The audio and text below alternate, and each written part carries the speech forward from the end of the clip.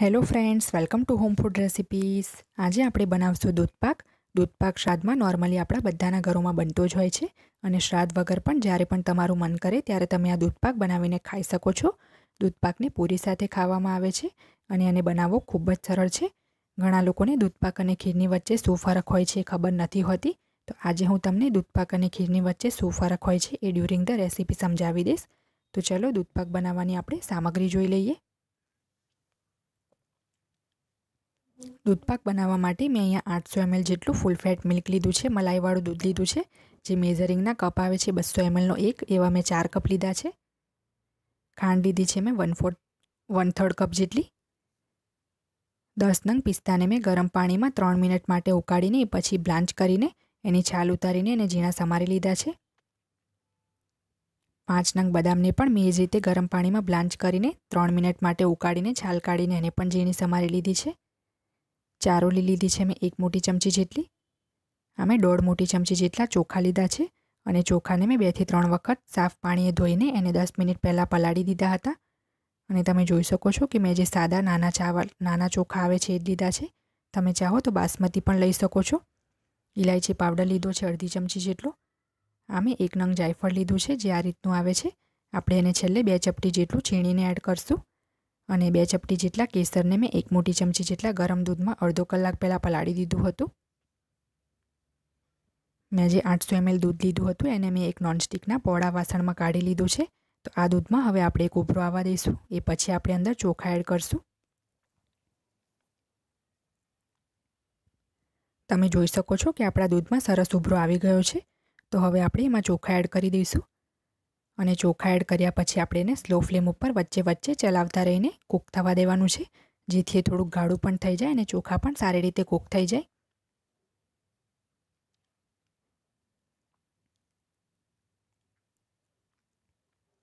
વચ્ચે વચ્ચે હલાવતા રહીને આપણે આને સ્લો ફ્લેમ પર કૂક કરવાનું છે, જેથી ચોખા અને દૂધ બંને નીચે તળિયામાં ચોંટી ના જાય. અને સાઈડ પરથી પણ આપણે આ રીતે એને કાઢતું જવાનું છે મલાઈને.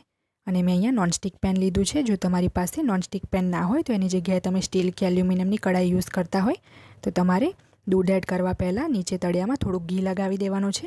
એ પછી તમે દૂધ એડ કરીને દૂધપાક બનાવશો તો એ ક્યારેય પણ તળિયામાં ચોંટશે નહીં. તો ઘણા લોકોને દૂધપાક અને ખીરનો ફરક ખબર નથી હોતો, તો હું તમને જણાવી દઉં છું કે ખીર જે હોય છે એકદમ ગાઢી હોય છે, ક્રીમી હોય છે અને એની કમ્પેરમાં દૂધપાક હોય છે પતલો હોય છે. ખીરમાં આપણે કણકી ચોખા એટલે કે બ્રોકન રાઈસ યુઝ કરીએ છીએ, જ્યારે દૂધપાકમાં આપણે કણકી ચાવલ યુઝ નથી કરતા.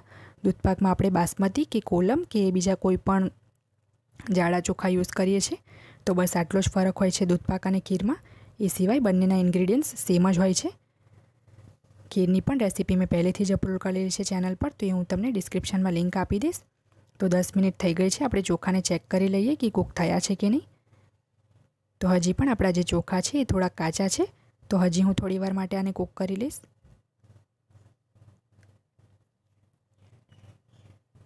પાંચથી 7 મિનિટ પછી આપણા ચોખા સરસ કૂક થઈ ગયા છે.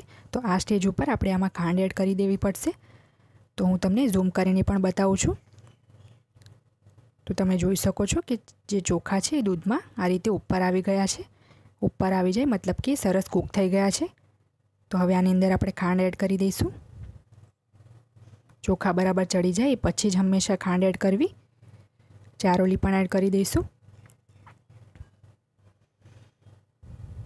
બ્લાન્ચ કરીને ઝીણા કાપેલા પિસ્તા એડ કરશું. ઇલાયચી પાવડર એડ કરશું. બ્લાન્ચ કરીને ઝીણી સમારેલી બદામ એડ કરશું. કેસરવાળું દૂધ પણ એડ કરી દઈશું.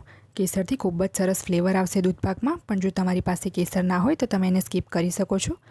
તો હવે ફરીથી આપણે આને 5 મિનિટ માટે કૂક થવા દઈશું, કારણ કે ખાંડ આપણે એડ કરી છે તો એનું પણ થોડુંક પાણી નીકળશે. તો આપણે એને કૂક કરી લઈએ.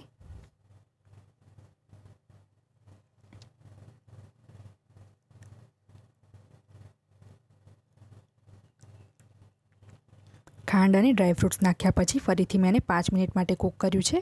આપણો જે દૂધપાક છે હવે રેડી થઈ ગયો છે. તો હવે લાસ્ટમાં આપણે 2 ચપટી જેટલું એમાં જાયફળ ઘસીને નાખી દઈશું. જાયફળ વધારે ના પડી જાય એ વાતનું ધ્યાન રાખવાનું છે, કારણ કે એની ફ્લેવર એકદમ સ્ટ્રોંગ હોય છે. તો હવે આને આપણે મિક્સ કરી લઈશું સારી રીતે. અને ગેસની ફ્લેમ ઓફ કરીને આપણે આને થોડુંક ઠંડુ કરીને સર્વ કરી લઈશું.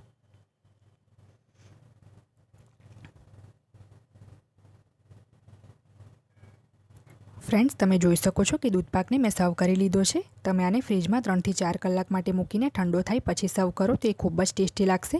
જો તમને મારી આ રેસીપી પસંદ આવે તો મારી ચેનલને લાઇક, શેર અને સબસ્ક્રાઇબ કરવાનું ના ભૂલશો. સબસ્ક્રાઇબ બટનની બાજુમાં જે બેલ આઇકન છે એને પણ ક્લિક કરો જેથી તમને મારા દરેક વિડીયોની નોટિફિકેશન મળતી રહે. જો તમારે મારો આ જ વિડીયો હિન્દીમાં જોવો હોય તો એની પણ લિંક મેં નીચે ડિસ્ક્રિપ્શન બોક્સમાં આપી દીધી છે. તો મળીએ નેક્સ્ટ વિડીયોમાં. ત્યાં સુધી આવજો.